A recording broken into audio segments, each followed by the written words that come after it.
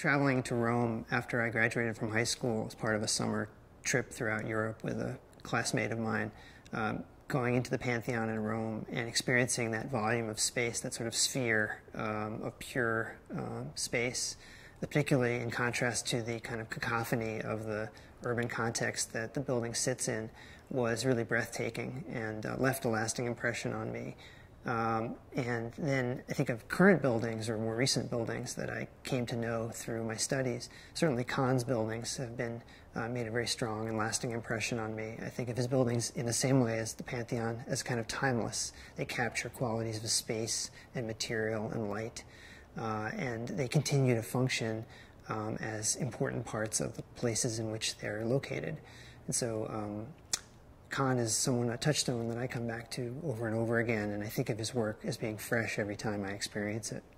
I'm probably an unusual person in that I was interested in being an architect starting when I was about 6 years old. I had family friends who were architects. My parents visited their offices. My godfather was an architect. He had worked for Marcel Breuer.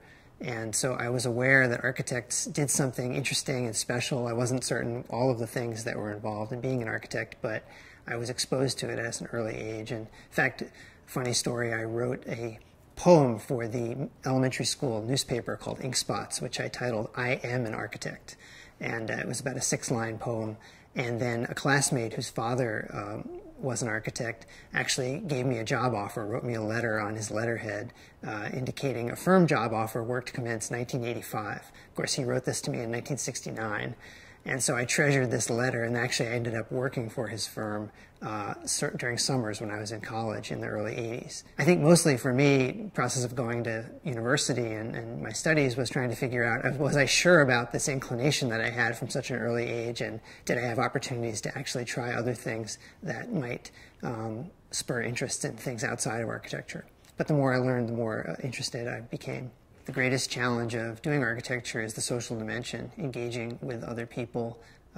It's not a challenge in a negative sense, it's a challenge and it has great potential to expand what you're doing to encompass and better sort of broader conditions outside of yourself. How we create buildings and spaces that are directly connected to the public, how people use space, experience it, but also the amount of challenge is in a way directly proportional to the degree of publicness that it has, because it requires engaging very diverse constituencies, working with larger teams of people. And so you have to, in a way, be comfortable, on the one hand, relinquishing a level of control in order to engage a broader group of people, both collaborators as well as people who will use the project.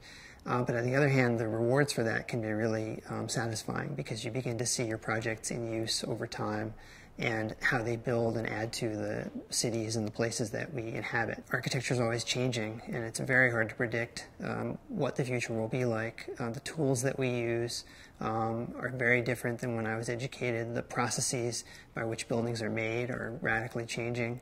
So I honestly can't say I can predict what the future will be, but what we try to do in our firm is continuously engage and learn from the work that we're doing to help prepare ourselves to meet the challenges of the future.